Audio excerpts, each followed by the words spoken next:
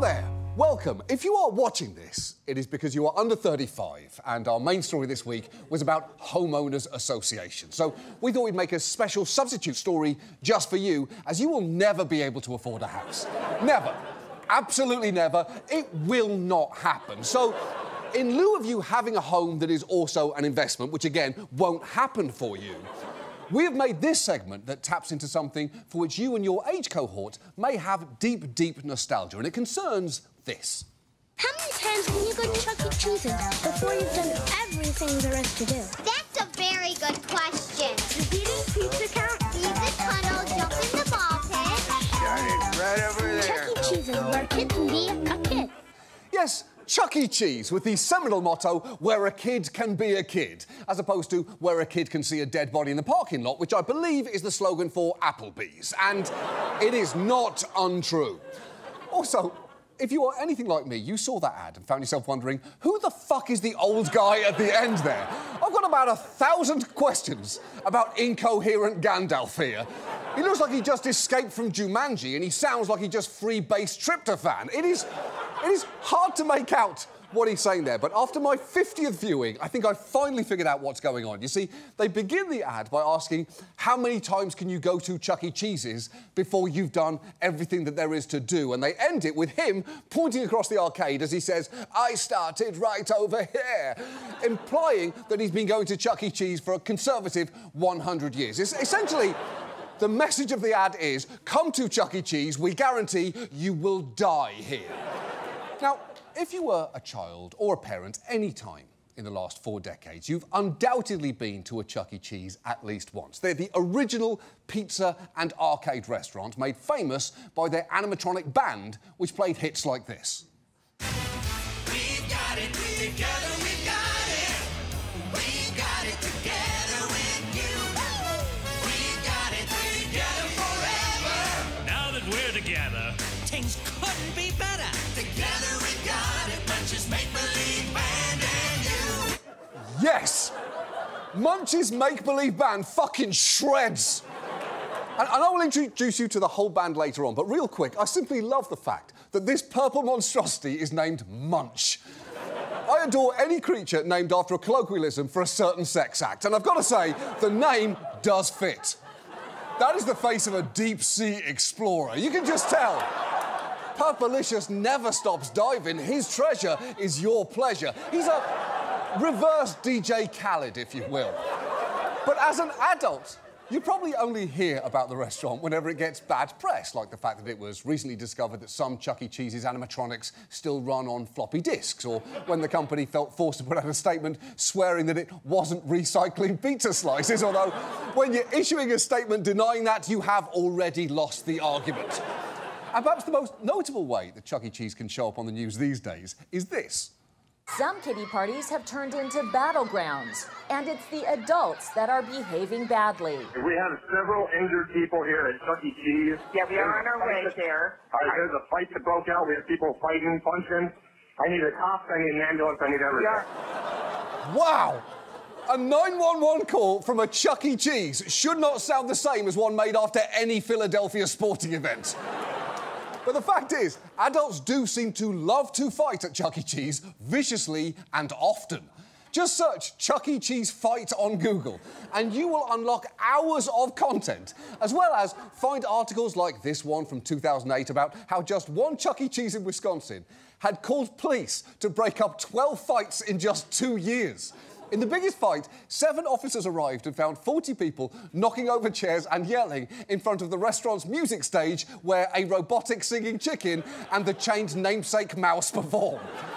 With one local city official quoted as saying, what parent is going to take their kids to a place where there is alcohol and pistols being brandished? It was like something out of a Quentin Tarantino film. And that sounds about right, doesn't it? Especially because if I had to take a guess, those fights, much like a Tarantino film, included a bunch of white people saying shit they really shouldn't be. Now, why does this happen so much? Why so much anger, darkness and viciousness rearing its head in the brightly coloured, well-lit funhouse where it's been promised that a kid can be a kid? And you might be thinking, well, John, it's stressful to manage a group of children and there is booze. That is why fights start. But no. I believe it's much deeper than that. I believe that there is a rot at the heart of Chuck E. Cheese. And while I don't have a definitive answer, I do have a tantalising theory. And I'll be honest, when we started writing something about Chuck E. Cheese for you, we were thinking this will be 5-6 minutes tops. But the more we looked into it, the more fascinated we got. And this officially got out of hand. So I'm going to be talking about Chuck E. Cheese for, and I'm not kidding about this, the next 25 minutes. You can stop watching this at any time if you like, but this studio audience cannot leave. And abandoning them feels like a pretty shitty thing for you to do. So, let's start at the very beginning. It was the spring of 1977. Woody Allen had the #1 movie in the country. The Son of Sam was terrorising New York, and on May 17th, the first Chuck E. Cheese opened in San Jose, California. The restaurant arcade was the brainchild of Nolan Bushnell, co-founder of Atari. You know, the company who made classic games like Space Race, Asteroids, Pong, Pong Doubles, Super Pong, Ping Pong, Hockey Pong, Super Pong 10, Ultra Pong Doubles, and Quadra Pong. Every single one of those is real, by the way.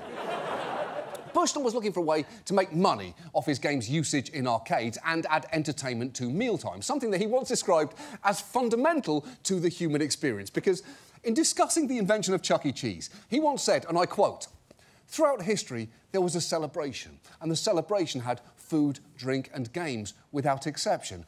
Whether you were talking about the summer solstice with primitive man to the circuses in Rome, there was always an entertainment element. I always felt that was something that was lacking in restaurants. I wanted to add a dimension of fun to the act of having a meal."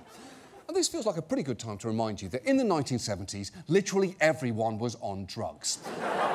Also, if you're thinking, the primitive summer solstice? Circuses in Rome? Those both sound very violent and sexual. Yes, exactly. We will get to that. Remember this moment, because it will be important later. The point is that Chuck E. Cheese was a response to the needs of the primal id of humanity. Check that superego at the door.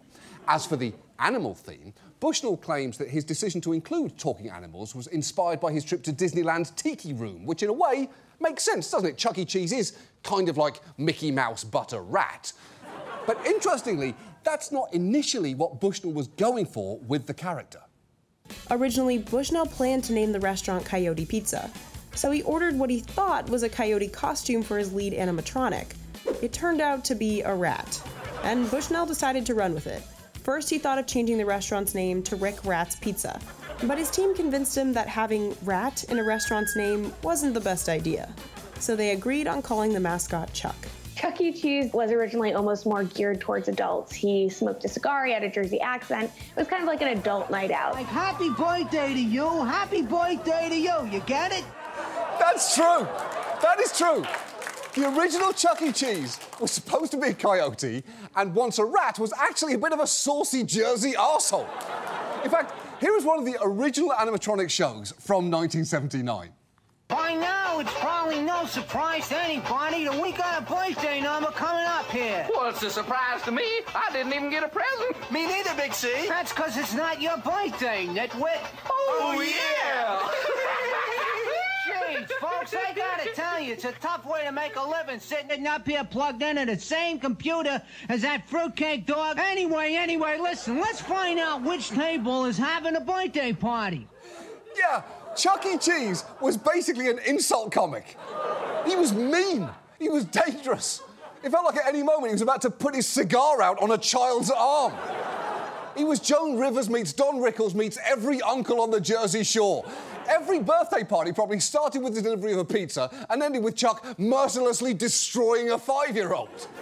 And the act was filled out by other characters like the aforementioned Mr. Munch, a perma-hungry husky alien from Planet Purple who Bushnell said was kind of our cookie monster. Then there was Jasper T. Jowls, the southern cowboy dog who, when first introduced, was flanked by Confederate flags, and who Bushnell later described by saying the hound dog was stupid as shit. Then there was Dolly Dimples, a seductive hippo torch singer that would flirt with patrons for a quarter. As the first president of the company, Jean Landrum, later said, every time she hit a high note, her boobs went up and down. Her boobs went up and down when she hit her high note, and then the kids were enamoured with this, and I said, oh my God, what have I done here?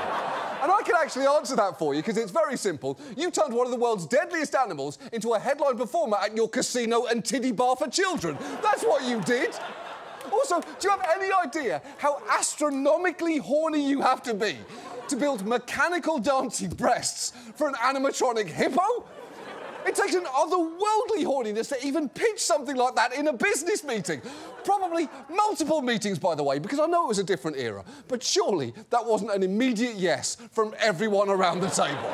At some point, you had to say, you know what, I want to circle back to my previous point about the hippo breasts, if that's OK. And once it was OK, you had to relay that level of horniness to a team of engineers, other human beings. You gave them notes like, I think we can get more movement here, don't you? It's fucking madness, and I love it.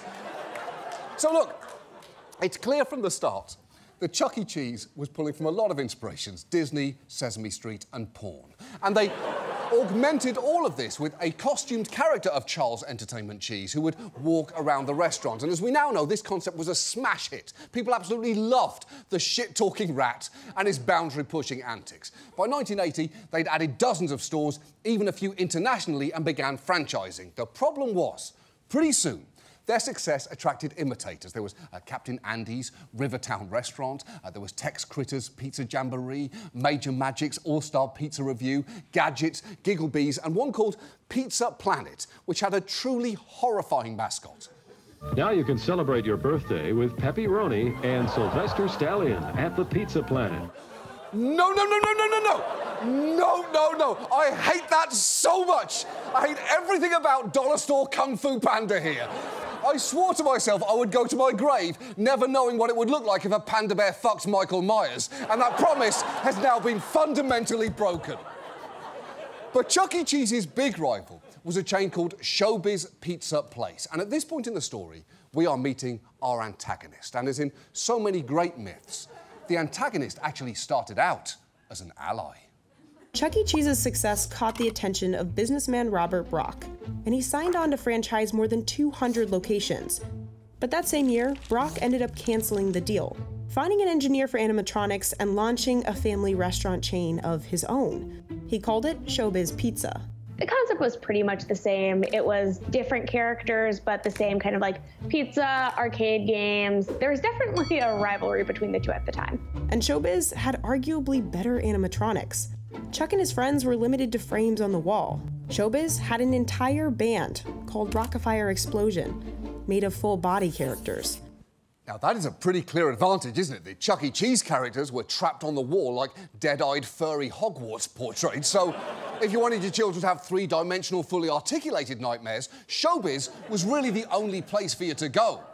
The Rockafire Explosion was the result of a collaboration between Robert Brock and engineer Aaron Fechter. They basically took Nolan Bushnell's idea for an animatronic band and they near-perfected it. And they made other adjustments to get an edge over Chuck E. Cheese too, including a room where moms could go to watch soap operas while the kids play. Likely a big step up from the treatment that moms got at Chuck E. Cheese, which I'm pretty sure involved Chuck calling them toots and whistling as they bent over the skee-ball machine. Come on, it's my birthday! Showbiz Pizza was a big hit, and unfortunately things got bad for our cranky rat. Chuck E. Cheese sued Showbiz Pizza, resulting in a 2-year legal battle that they eventually won. But then came the video game industry crash of 1983, and arcades were hit hard. Chuck E. Cheese saw its revenue plummet to the point where they lost $15 million just that year. And like the dumbest person in your family playing Monopoly, Chuck E. Cheese declared bankruptcy. Showbiz Pizza, however, was somehow able to weather the storm, and in a cataclysmic move that would forever change the world as we know it, Showbiz snaps up its competitor. That's right, Showbiz Pizza snatched the rat. The copycat bought the original. I will hold for gasps now. In 1985, the Showbiz and Chuck E. Cheese merger was completed, but here is an unexpected twist, because it soon turns out the new company could no longer use the Rockafire Explosion because Aaron Fechter, their creator, had parted ways with the company but still owned the rights and declined to hand them over to the newly merged company, essentially killing his own creation's music career. With the Rockafire characters now off the table, the new chain made the best of a bad situation and started to retrofit the animatronics to convert them to Chuck E. Cheese characters, even putting out this horrifying video for franchises to understand exactly how to strip the robots down. Now, quick side note here, there are still massive Rock-afire Explosion fans out there who've collected and carefully restored the old original animatronics. A while back, one fan even went viral by programming his private collection to sing current radio hits like, and this is real, Usher's Love in This Club.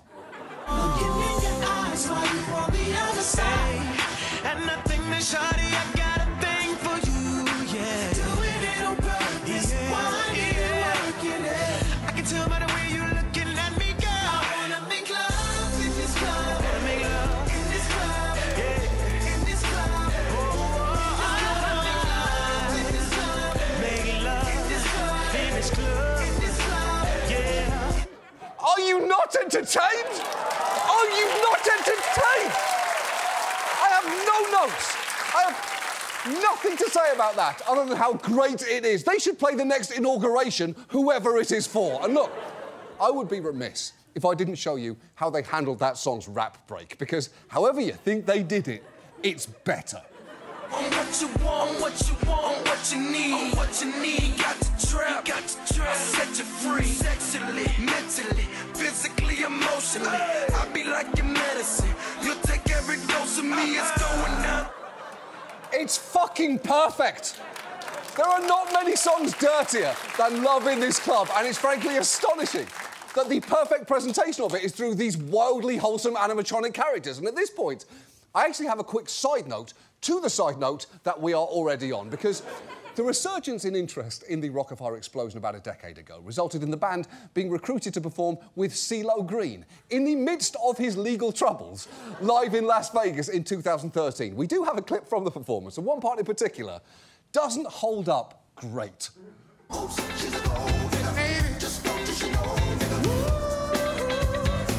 some news for you. Sexual harassment. I mean, come on. Mr. Policeman, I gave you all the clues. Now back to Chuck E. Cheese. The new animatronics expanded the range of what the band could do, including the addition of a redesigned Helen Henny, the chicken songstress, who added a lot of class to the act. Helen, how did you get started in show business? Well, there's a flock of performers in my family. My folks worked in vaudeville doing a trampoline act. Dare I ask? Well, you mean you never heard of the spring chicken? Oh, no. Oh, my Lord. Come on, babe, why don't we paint the town? Walk, walk, walk, and all that jazz. Come on. That there is a star. Just look at Mother Darling. Face beat, body snatched, hair teased so much it's in therapy as we speak. That is a mother-clucking lip-sync assassin right there. And then on the drums there was Pasquale, who I can only describe as illegally Italian. Pasquale the chef here, and I'm keeping time. I provide the rhythm while we sing the rhyme. I'll be the first to tell you that I'm quite a ham. Everyone can see the great comedian I am. I do hope that I'm not perpetuating the same thing that I'm condemning when I say, now that's a spicy hate to crime. By the mid-1990s, Chuck E. and the gang were in their absolute prime, producing full-fledged music videos, educational content and sketch shows to be played in stores. In 1999, they even made a feature-length film titled Chuck E. Cheese in the Galaxy 5000. The basic plot is this.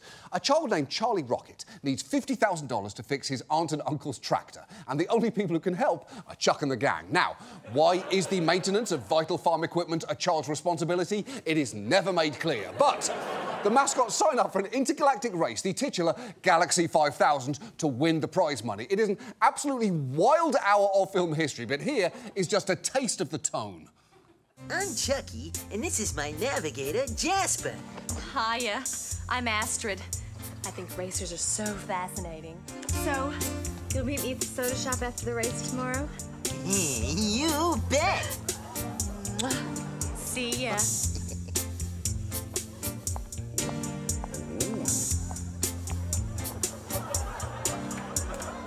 Wait, Chucky, you slot dog? Yep. They're all sexually attracted to human women. That is canon. And you'd think they'd keep it in their pants while a literal child is with them, but no. They are honking if they are horny. They are engaging in... Yeah, what's the term, CeeLo? Sexual harassment! That's it. I knew you'd know. Needless to say, at this point, Chuck E. Cheese was on top of the world. But the good times never stay good, do they, friends? By the 2010s, sales were down and their cultural cachet was drying up. So in 2012, the company went looking for a new direction to breathe some life into the brand. And the one that they took was absolutely outrageous. No longer was Chuck E. the wisecracking rat of the 70s and 80s, or indeed the cat-calling smooth talker of the 90s and 2000s. Now he was, according to the company, not a rat at all. He was a mouse with a never-before-heard backstory that they published into a full book. The new origin story goes that Chuck E. Cheese grew up in an orphanage named, wait for it, Saint Marinara's, and, quote, because Chuck E. was an orphan, no one knew when his birthday was, so he never had a birthday party of his own. This made Chuck E. sad. So, after winning $50 in a Pong tournament, good cross-branding, by the way, he runs away to New York City, where he sleeps above the kitchen in a pizzeria. He's then discovered by a friendly Italian chef named Pasquale, who hears Chuck E. sing and declares, "A mouse that can sing? My restaurant is saved. I'm gonna make you a star." All this is to say, Chuck E. Cheese was now a far cry away from the cigar-smoking, shit-talking rat that started it all. Then, in 2017, in a devastating blow, the company made this terrible decision. Chuck E. Cheese restaurants are disbanding the classic animatronic band. The restaurant simply says the taste of people have changed over 40 years, so the kids these days, they're not really interested in the robot troupe. Oh, really? They're not interested in the robots, are they? Well, if that is true, then fuck kids these days. I don't typically hop into the generation wars because I've got a Gen X birth certificate and a boomer body. But if Gen Z, or whatever the fuck comes next with the cause of all of this, they can burn in the fires of eternal hell. But sadly, it is true. The animatronics started getting phased out, which is already brutal enough. But apparently, when a store gets rid of them or closes, a company policy requires them to destroy Chuck E. Cheese's head and other branded items, something that a local newspaper reporter once captured on video. It's moving day for Chuck E. Cheese. This is Lorraine Swanson, Oakland Pitch. And we're smashing up the Chuck E. head.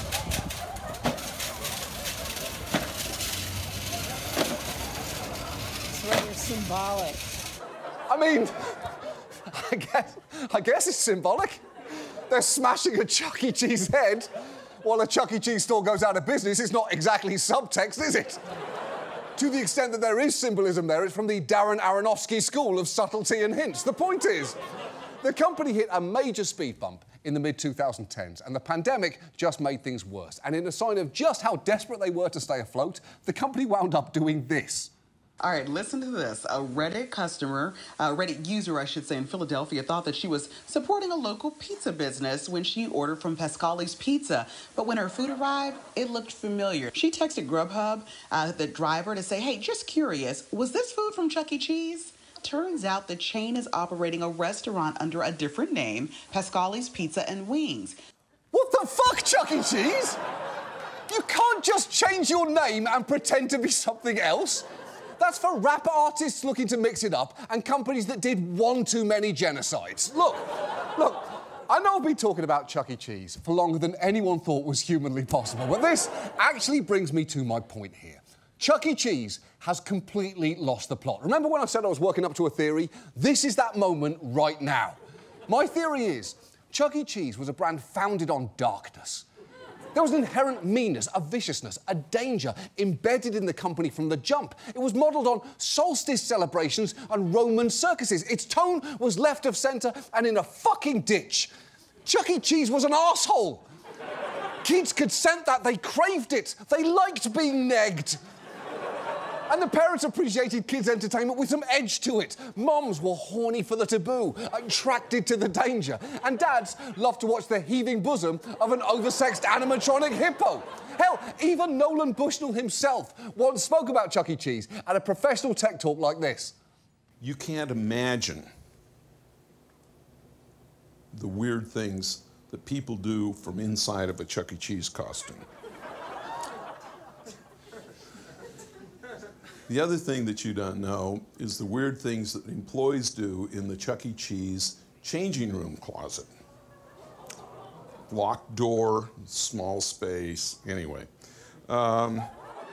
Think about that. I'm pretty sure the founder of Chuck E. Cheese just admitted that people fuck in the costume closet and jerk it in the mascot suit.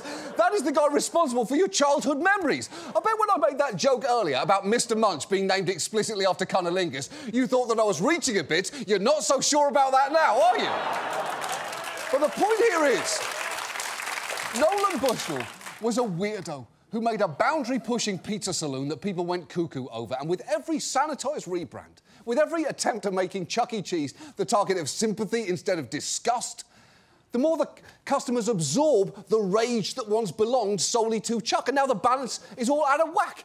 When Chuck E. Cheese was off-kilter, you as a customer were free to relax. But now that the rat is a brain-dead singing birthday orphan with no discernible personality who clearly doesn't fuck intergalactic NASCAR pit chicks no more, the universe is just off its axis. So where is this all leading up to? Honestly, I'm not entirely sure. I stopped intellectually absorbing anything that I've said about 15 minutes ago, but the prompter is telling me to say this. Chuck E. Cheese, you have lost your way.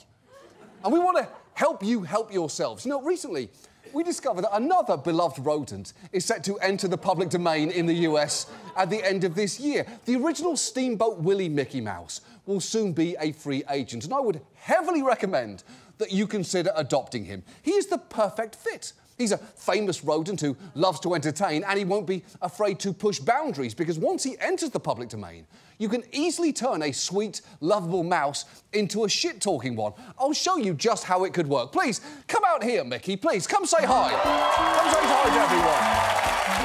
Hey there, Mickey. Hey. How you doing? Hey. Where's Shelley? Wow. Where's Shelley? You really won't let that go, will you, Mickey? No, they haven't found her yet, have they? Well, no, they haven't. That's a solid point, Mickey. In order to restore balance to the Chuck E. Cheese universe, we promise that he will hit you with that classic hostile crowd work that this brand was frankly built on top of.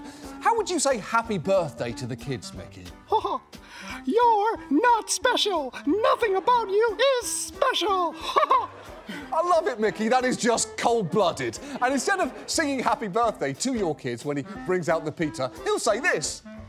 As a citizen of the United States, you are part of the most violent, genocidal, imperialistic empire the world has ever known. Your silence is complicity. Good Lord, Mickey. And if you're wondering if this one will jerk it from inside the costume, to that we say... Oh, I'm doing it right now. And we wouldn't have it any other way. So the offer is on the table. Chuck E. Cheese, this disguster mouse could soon be yours. That is our show. Thank you so much for watching. Good night. Here he is. Nom. Hey, Mickey. Don't move over me. This is sexual harassment.